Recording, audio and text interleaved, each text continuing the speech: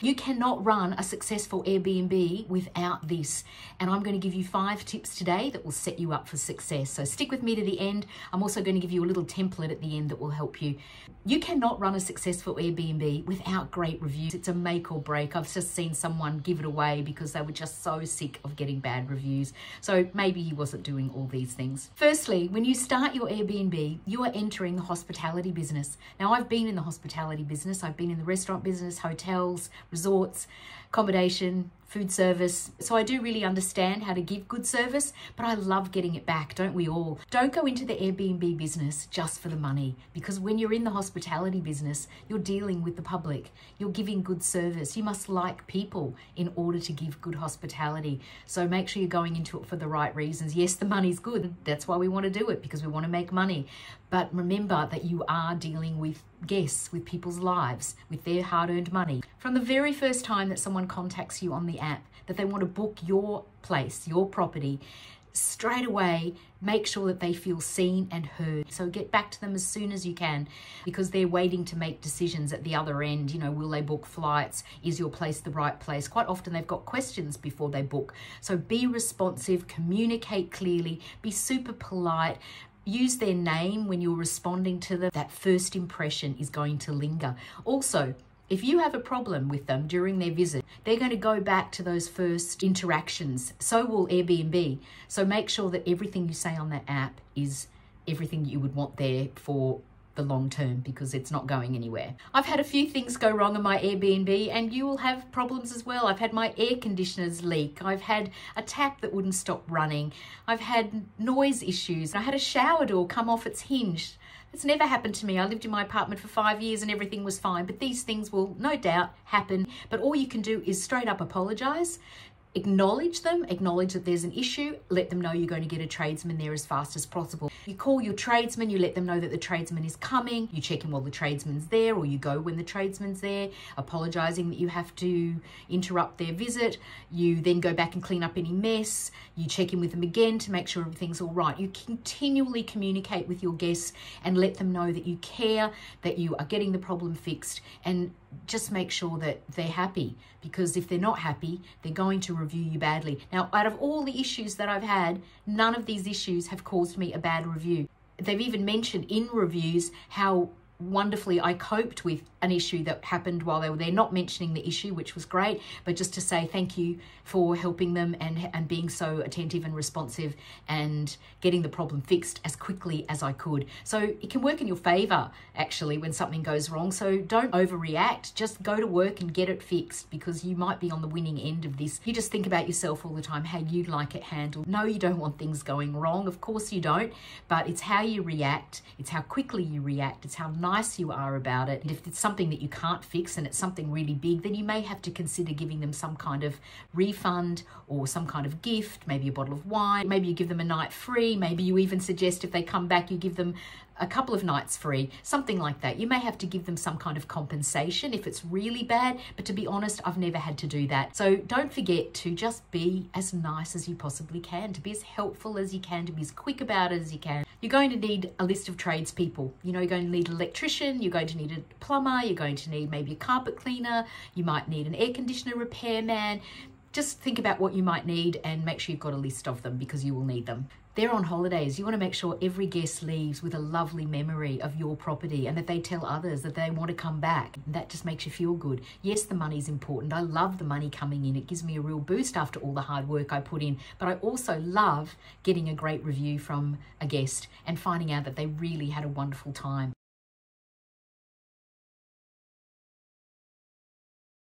Secondly, be very clear and very honest when you're setting up the Airbnb app. As I said last week, I didn't have a dishwasher for a while, so I had to say I didn't have one, because I wouldn't want someone coming to my apartment expecting there to be one and there's not. That would just upset them from the get-go. Also, I don't have a washing machine now, so I'm clear about that. I don't offer a washing machine or a dryer, but I do give them all the details on how they can go about having their washing done for them, or they can go to a self-service place just close by, and I've got all the details in there, the directions, how much it costs, as much information as I can possibly give them, so that it overrides anything I don't have to offer. So please be honest, be clear. If you don't have a work table for them for their computer, don't say that you do. If you don't have a door that they can close, that they can work quietly, don't say that you do. Don't say you've got a balcony when you don't have one. Don't say you've got a queen size bed when it's only a double bed. Don't say you've got a bath when you've only got a shower. These things will upset people because they will have paid for a certain experience and then they're going to be upset that they didn't get it. They'll be upset from the very beginning and you'll never recover from this. You'll never get a good review from someone if you've outright lied.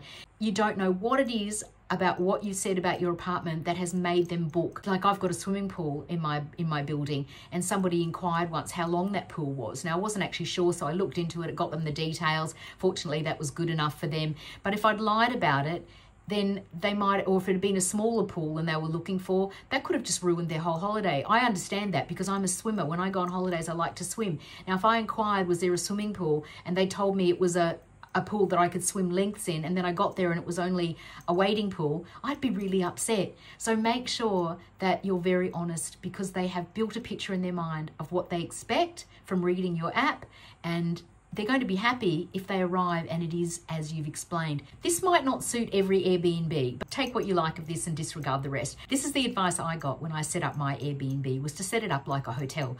I'm competing with a lot of hotels in my area, and my girlfriend, who has 2 fantastic Airbnbs running very successfully for quite a while now, this was her advice. She said, just get rid of everything and just keep it clean. So 4 plates, 4 bowls, 4 knives, 4 forks, 4 spoons, just 4 of everything, because I have a space that only accommodates 2 guests. 4 wine glasses, enough that they have enough for a holiday, that they wash it and rewash it. What you don't want is when you come in to do the cleaning that you're washing everything again, that you've got a lot of stuff to check and to wash. I also offer them things like a hotel does, like a bottle of wine, some snacks. These are all free, unlike in a hotel. That's also very much appreciated by guests. Coffee, tea, sugar, a yoga mat, an umbrella, band-aids, face wipes. I think of as many things as I can that my guests might really appreciate if they're coming for a stay and they may have forgotten something like that. Scissors, a lighter, batteries, candles and replacement candles. I read a comment the other day that some Airbnb guest had written that they went to stay in an Airbnb, and this really is turning people off Airbnbs, where the host had not left them toilet paper. They had to go and buy their own toilet paper. This is absolutely a no-no. You have to supply everything that your guests would reasonably need for their stay. Toilet paper, tissues, paper towels, anything that makes their stay comfortable, that they don't have to immediately go shopping. I leave them milk in the fridge. I leave them a torch just in case the lights go out. Think of everything you can think of. Think of a hotel stay and think, what do they put in the hotel? And then just do extra. Add whatever you can think of that is not overly expensive. I bought my yoga mat from Kmart. I don't buy super expensive wine, but no one's ever complained about it. It's actually very drinkable wine. I always leave them pretzels and popcorn and chocolates. These things are not super expensive, but everyone appreciates them. That little bit extra, it puts you ahead of the competition. It says to your guests, I really care about you being happy, and I just want to give you something to say thank you for coming and staying in my apartment, because I know it's going to help me get a good review. And as I said in the beginning, the reviews are everything. So just think about making your guest happy, that they hopefully give you a good review. All right, cleaning is really, really important in an Airbnb, and this will definitely get you good reviews if you have a spotless Airbnb.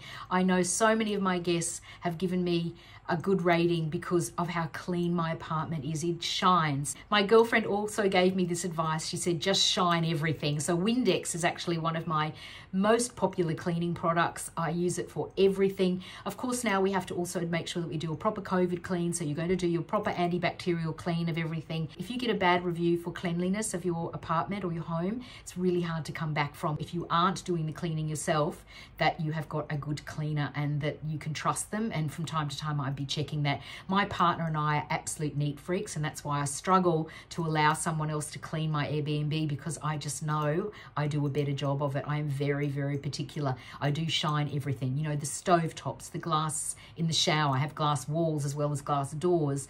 Look behind the toilet, check for finger marks, dust on top of the television, on top of the pictures, check under the couch pillows for hairs, shake out your pillows, make sure that they're clean, that nobody has put their feet on them or, you know, spilt anything. There's nothing worse than going into a space and feeling like someone else has just been there, that there's their hair there in the bath or in the shower or under the couch or on the couch or on the pillows or on the pillows on the bed. Really check for this.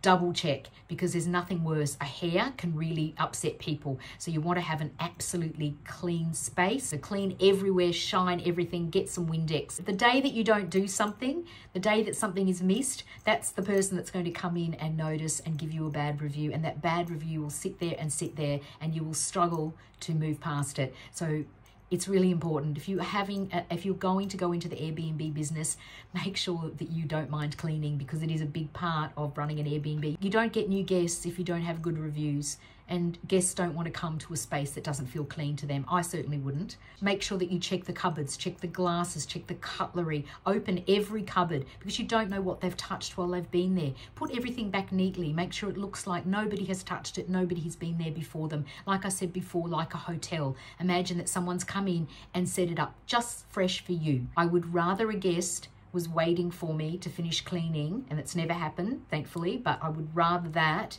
than to have them come in and be unhappy with the way that I presented everything, because your presentation, your cleanliness is going to get you great reviews. Sadly, you can't please everybody, and you won't get a review from everybody, no matter how hard you work, no matter how hospitable you are, no matter how honest you are on the app, no matter how clean you leave your apartment, no matter how beautifully you present it. Some people will just not review you, and this is really upsetting. My very first guest back in 2019, they came into an absolutely pristine apartment. I had just set it up. Everything was brand new. It was just beautiful. I was so proud of it. And I could not get them to leave me a review. I don't know why. They seemed happy enough. I checked in with them. Everything seemed fine, but they were not very communicative. And I've learned as time goes on that those guests that you don't hear much from, they sometimes are not people that review, or they're unhappy about something. So that's why you're probably good to keep checking in with those people. You have to use your intuition a bit. I've learned now there are some tricks to getting people to review. So first up, I always send people a welcome letter. I want to let them know that I want to do everything for them to make sure they get a 5-star experience, and I'm looking forward to a 5-star review. So if there's anything that they have a problem with, I want to know as soon as possible. So that's why you check back in with your guests again. When they've checked in, give it a few hours and then check in with them just to see if there's anything that they need, and then you can leave them alone. Maybe if you don't hear from them, then you can check in, a few days later or maybe a week later, depending on how long they're staying. If it's only a short stay, then you're not going to check in again until near the end. I always send my guests a little message just the day before they're leaving, just to remind them to leave the keys on the glass table. Hope they've had a wonderful stay, and I look forward to receiving their 5-star review, that I would really appreciate it. And I put little praying hands. And I always say a 5-star review, you have to ask for what you want to receive. So let people know that you're looking for a 5-star review, not a 3.5 or a 4, 5 stars. You have to ask for reviews. People will not just naturally leave them. My daughter is a big Airbnb stayer, much more than I am. She stayed in many Airbnbs all over the world.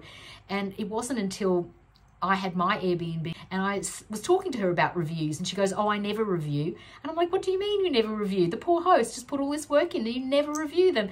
And she was so upset. She didn't realize how important it was to the host to hear how much she'd enjoyed the stay, or if there was a problem, to at least let the host know while she was staying. She's just one of these people, like a lot of young people are, that just think it's easier to not say anything. So unless you ask, you're not going to receive. It doesn't mean you have to get a review from everybody, but in the beginning, if you're a new host, you really want to work on getting those reviews coming in. So I send people a little message if I haven't heard from them, they haven't reviewed, and I think they've had a great time, they've told me they've had a great time. Sometimes people just forget. So you can send them this little message saying something along the lines of, "Lizzie here, thank you so much for choosing my apartment when you were in Sydney. I hope you had a wonderful stay.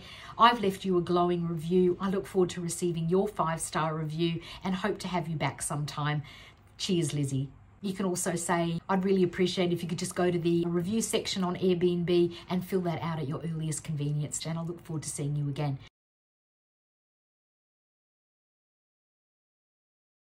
If you're a new Airbnb host and you're not getting reviews, ask for them and be clear that you want a 5-star review, and go out of your way to make sure you do the other 4 things I mentioned, because they will garner you reviews. It's very hard in the beginning when you're not getting guests and you're not getting reviews. So every review that you get in the beginning is gold to you.